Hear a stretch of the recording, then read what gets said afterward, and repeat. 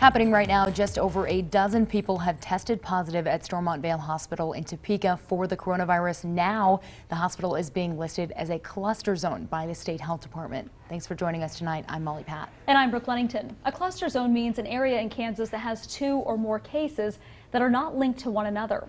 The hospital says 13 employees have tested positive for coronavirus and 105 employees are in quarantine and being monitored. Tonight we learned 2 employees have recovered and are actually back at work. Employees who are exposed to the virus go home to quarantine for 14 days. Stormont Vail is following all guidelines provided by the CDC and say that any additional risk to the public is low. Officials say the hospital and healthcare facilities are still open and safe for people to go to. They do expect many hospitals across the state to also be listed as cluster zones. And we meet with President and CEO Dr. Knagi every Wednesday. We're told he will talk about this more in detail tomorrow, so we will continue to keep you updated on this situation as we learn more, of course.